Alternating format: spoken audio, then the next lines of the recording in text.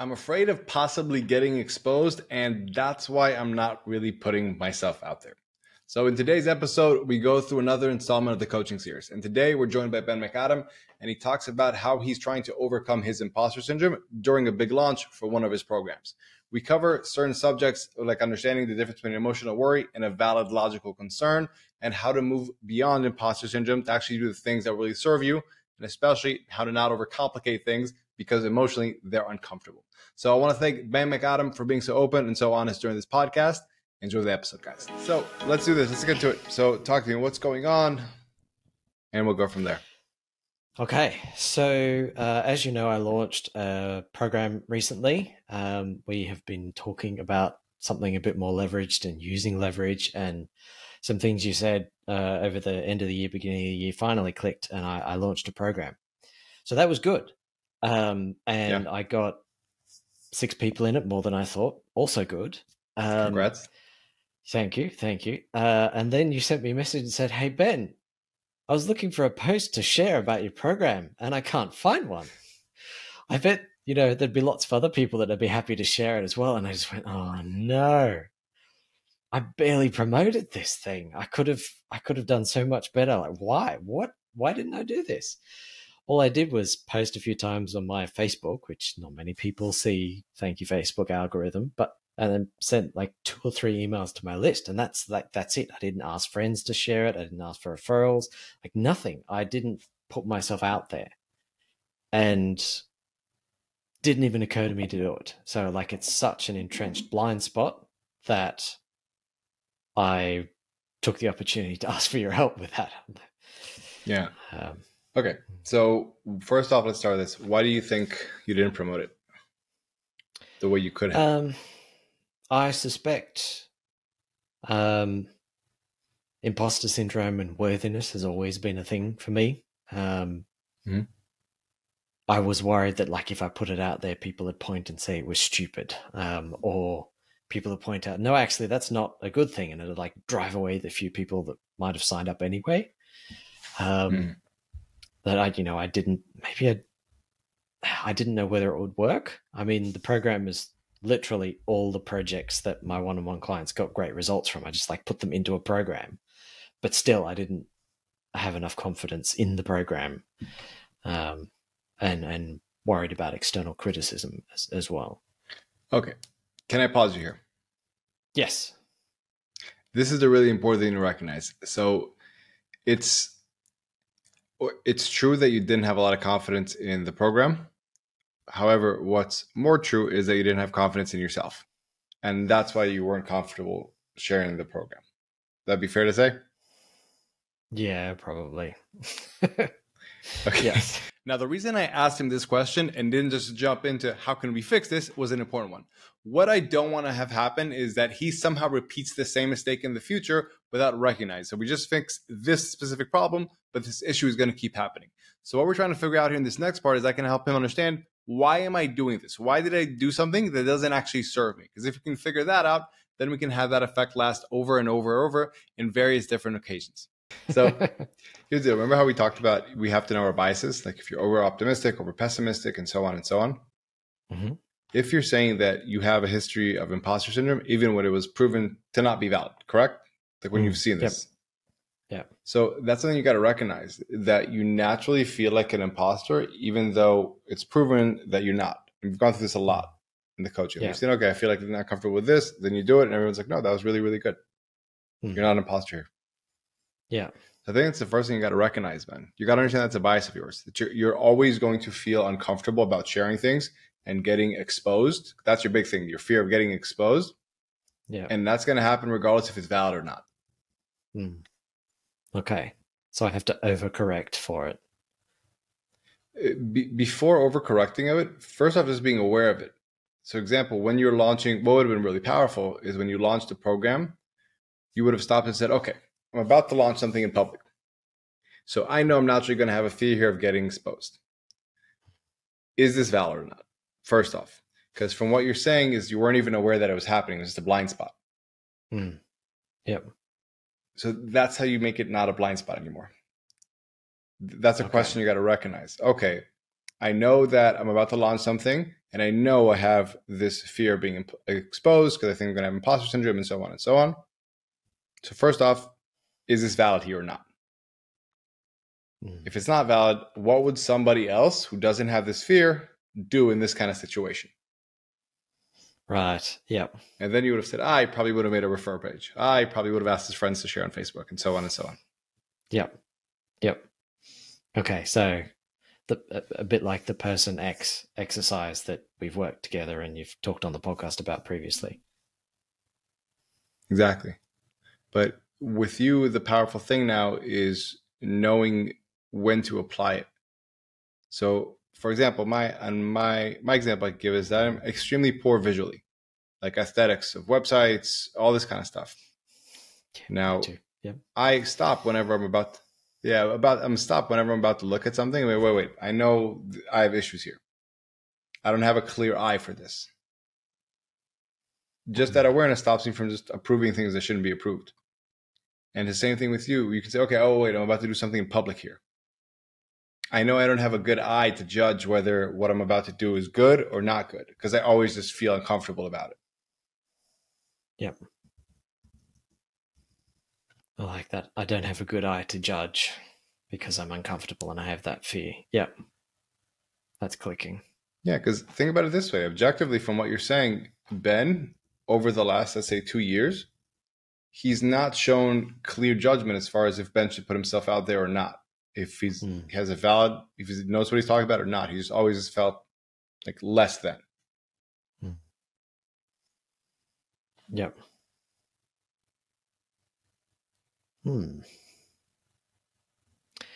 So I have to think before I start doing the thing, and I get taken over by the fear and don't even think to share with my friends. I have to step back and say, wait, hang on a minute. I'm about to do something in public. And I know that my judgment on this whole area is not such a good idea. So what would someone else do in this situation? I should do that. So let's zoom out for a second, because Ben said something very important here. Now, what happens on a high level is that sometimes people say, I don't feel confident or I don't feel comfortable with this specific thing. But in reality, they don't feel confident in themselves. Now, the problem happens when they just think it's this thing they're not confident in. So they keep trying to tweak it and add things to it and change all these things that won't actually make a difference to how they feel about themselves and therefore how they feel about this specific thing. And that's why it's really important to identify that truth. Because if you're just going to say, I am confident in myself, but I'm just not confident in this thing, then yes, maybe this thing has a specific problem you need to fix. But if you're trying to fix this thing because you're not confident in yourself, you're just going to go in this endless loop where you keep trying to iterate, but for no actual reason, and it's not actually going to make you more confident. You're just going to stay stuck there. So this is a very common thing that happens to a lot of entrepreneurs when they don't launch the thing or hire the person or have the conversation, whatever it may be. They tell themselves, I'm not confident in this specific thing, when in reality, they're just not owning the fact they're not confident in themselves, and this is just going to feel uncomfortable. And now let's get back to Ben. Yeah. Just having that ability to pause and not just blindsiding, okay, I'm doing something in public. Okay, I don't want to share it because I'm going to get exposed. But say, okay, wait, I'm about to do something here that I'm probably not going to do it correctly. I'm not going to assess the situation correctly. Historically, I've proven that I don't view things in the right light here. So just from that, you can stop and ask logically, okay, is this a valid concern of mine or an emotional worry? Yeah. I know I have an emotional worry about this, but there's also a valid logical concern. Like you said, these are things that the clients have gotten results from. This works. It's not like you're just putting something out there that you're thinking about. I've learned these theories, and let's try to piece it together. Saying this has actually worked. Yeah. And the reality is, if you recognize that it's only, like you falsified the part of it, we say it's not a valid concern, it's only an emotional worry, then you've got to ask, okay, what should somebody else do? Because I still feel uncomfortable about this. So what would someone else want to succeed with this do? Yeah. Okay, that's helpful. That's a good framework for thinking before I do anything in public, which is good timing, because apart from promoting this program, I also want to do more podcasts, do more presentations and workshops to grow my audience. And again, that's going to be something in public, and having this framework to go through before will be really helpful. Yeah. So let's let's do a practice run of this just for promoting the program right now. Okay. So first off, the emotional worry we've talked a lot about. The imposter syndrome, the fear of getting exposed. That's an emotional worry you have there. Do you feel that the getting exposed in the program, not you not being good enough, but the program not being good enough, let's just separate those two for now. Is that a valid concern? The program isn't good enough.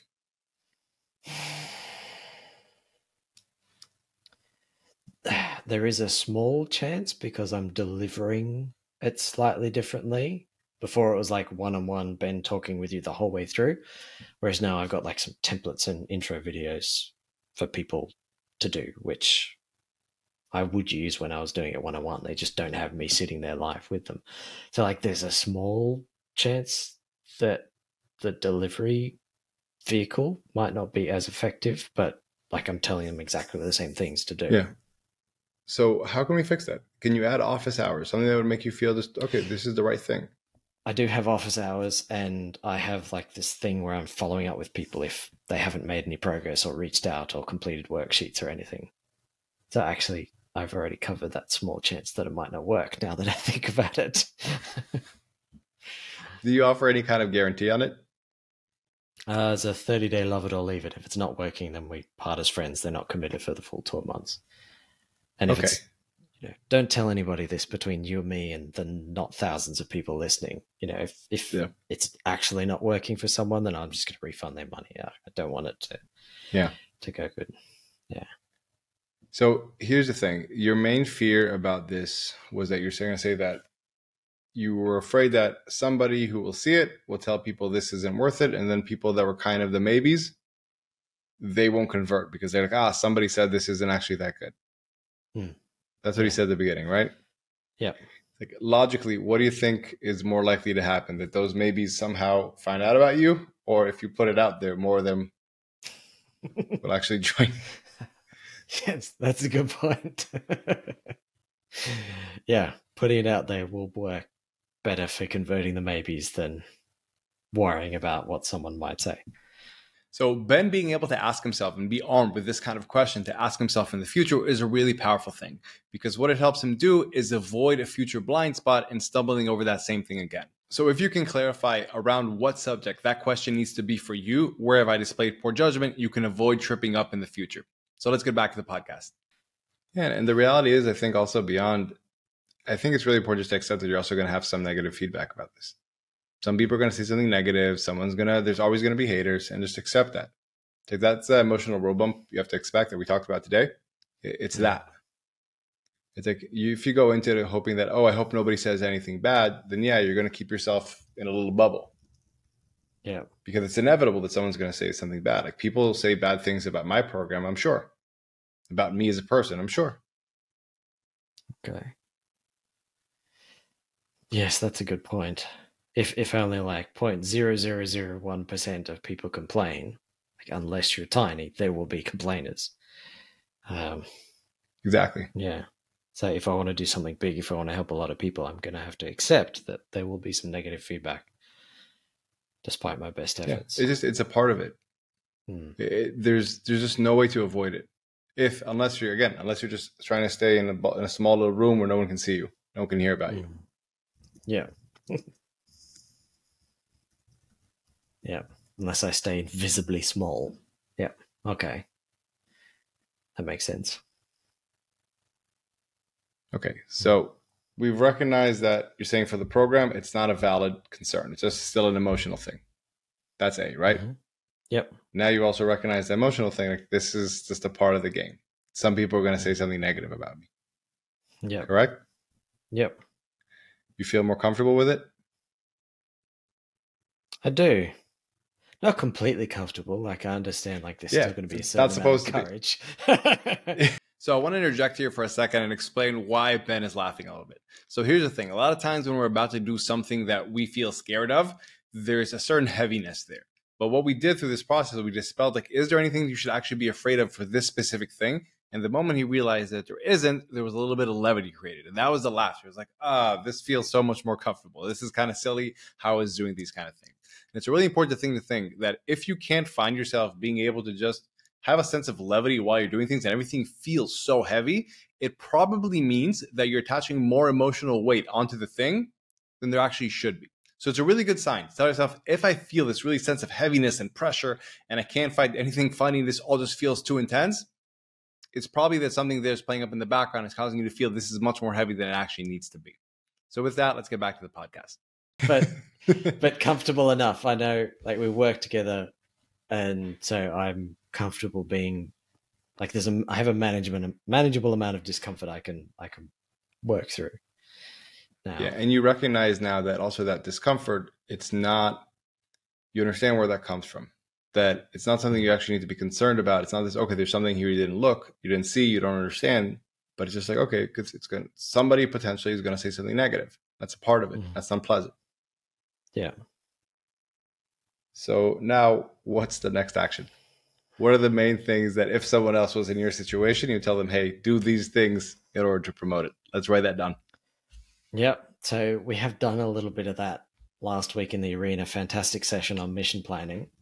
And that's in my plan for April, to draw up a list of people to reach out to them, to do a presentation, do a podcast. What's not on the plan, suspiciously, now that I think about it, is telling my friends and asking if they can share it with their audiences. I mean, technically they'd be on the list, but I could just ask. I can just send them a message. What about to old clients as well who actually work with you? Yeah, old clients. I could ask current clients. Okay, anyone's thinking about working with me, I've got this great program. Yep. So what's going on here is that you're naturally gravitating to relationships that aren't really strong. So you're like, oh, there's not a big risk here if this is a bit too much or if they don't like it or whatever. Oh, that's interesting. And you're more comfortable with that. Okay. Yeah. That's a very Instead of saying, let me reach out to my friends and to my list of clients, former and current. Like those are the people that are actually going to give you the highest likelihood of getting more people and recommending it, especially your clients. Yeah. Yeah. Man, there's layers to this stuff. Always layers. Yeah. Yeah. I'm glad you asked this. That's the thing, man. If you reach out to your horde of your stable of clients, that's the lowest hanging fruit. That's the most emotionally difficult. Technically, it's the easiest thing to do. It's going to give you the biggest return. It's just the most emotionally difficult. Yeah. So I want to jump in here and explain something really, really important about discomfort. There's basically two kinds of discomfort. There's one discomfort that actually should say, this is a warning sign, I should stop. And another kind of discomfort that I just need to accept is going to be there. So what we did with Ben right here is we figured out, is this actually a valid discomfort? You say, you know what? Something here actually is wrong. My brain is signaling that something is wrong here and I should stop. Therefore, I feel uncomfortable. Let me work back from this. And that part we figured out isn't true. We said it's not a valid logical concern. So therefore, this discomfort needs to be dispelled. Now, we're asking, do you still feel a bit uncomfortable? And he says, yes. And we say, that's correct, because that's reality. You're putting yourself out there. And just accepting that base level of discomfort is still going to be there. But it doesn't mean that anything's wrong. Is really powerful. Because now when he bumps into that discomfort, he's not going to start second guessing himself. He can give himself the ability to say, you know what? This isn't a valid logical concern. I just feel a little bit uncomfortable because I'm putting myself out there. But that's a discomfort that I can handle, that I know it's okay. And it's just me feeling a feeling. So I don't have to worry and I can keep going. Let's get back to the podcast. Oh, sorry if you can hear typing on the podcast microphone. I have to write down all the gold nuggets. Good. Okay. So I need to reach out to past clients, current clients, friends. Most likely to be successful. Just understand that when I do this, I'm going to feel uncomfortable about it. Yeah. I think that's the biggest part. The more you can just embrace, okay, this is going to feel uncomfortable, but that's not a sign that anything is wrong or I need to be deterred by this. That's when you can do the simple things, that lowest hanging fruit that's just emotionally uncomfortable. Like most people avoid that stuff. That's why they create all this complexity. Yeah. Yeah. So the one other practical concern that's going to stop me is that it's the school holidays for the next 2 weeks. The kids are home, and at least the second week, I want to not be working a huge amount so that I can spend time with them and not leave all 4 of them with my wife. Can I challenge you here, Ben? Yes, you can. How much work is it actually, like how long, how many hours is it going to take for you to message, to drop a voice note, for example, to all of your past clients? It's going to be really quick, but then of course there's going to be this avalanche of things that I'm, exactly preempting and worrying about. So like, don't overcomplicate it. So just sending them a simple voice note or a simple message, whatever they prefer, whatever like they usually like to communicate through. Like, hey, I'm doing this thing. If you know anyone, if you want more details, please let me know. And I remember you had this one pager Google Doc that you send people. Yep. Just do that. Yep. Just do that. Don't overcomplicate it. This is, again, like the time efficient. Like if you were a machine, it would be the most easy, simple thing to do. Just like your emotions are complicating it. But just sending those people, again, not even your friends, just to clients and past and present. That's it. That's going to be the biggest ROI. This is actually one of my favorite questions to both ask myself and clients when I'm working with them. What is the simplest thing that you can do that would also be the most emotionally uncomfortable?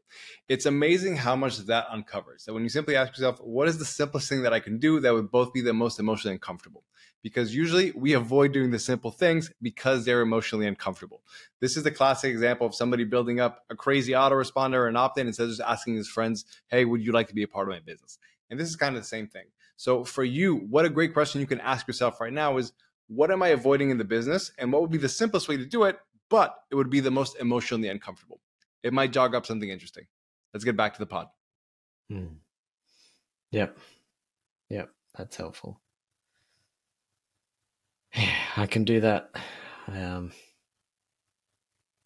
Even if it is successful and I get tons of sales calls, then that's going to be like little 15-minute initial calls that don't take up much time. And a lot of them might happen before the kids are really ready to get started for the day anyway. So it's not really a problem when I think it through that the school holidays are on soon. Yeah. So what just happened here is Ben, without recognizing, wanting to protect himself.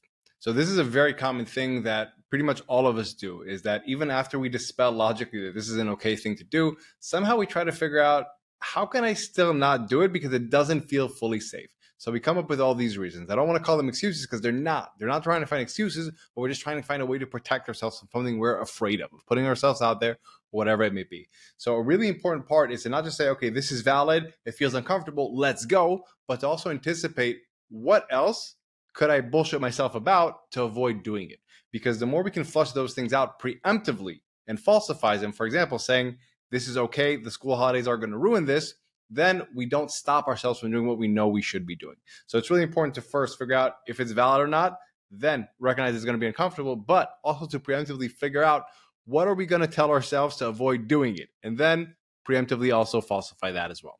Let's go back to the podcast. Again, but also recognize that that's also going to happen.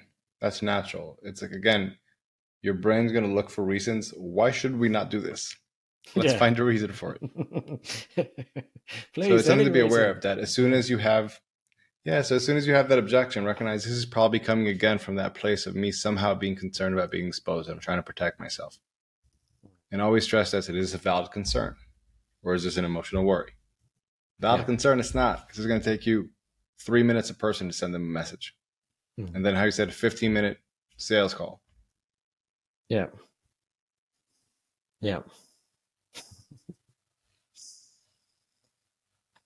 I always enjoy our calls. It's at some point, I just I get this feeling when you're you're getting in there, and then there's the lightness happens at some point. I imagine this is how people feel like when they get a sports massage. Yeah, it really is just simple. Once my emotions are out of the way, it's simple. It's just not easy. That's the thing. But once you recognize that and you don't allow yourself to get confused when you think it's not easy, so there's something wrong, that's when you can just do it. Yep. That makes sense. So to move this into an actionable level, by when can you actually do this, to reach out just to the clients? Well, I blocked out a whole hour and a half for this podcast just in case. So I have the house to myself. So I could do it right after this. Beautiful. just is that the main thing you want to talk about today?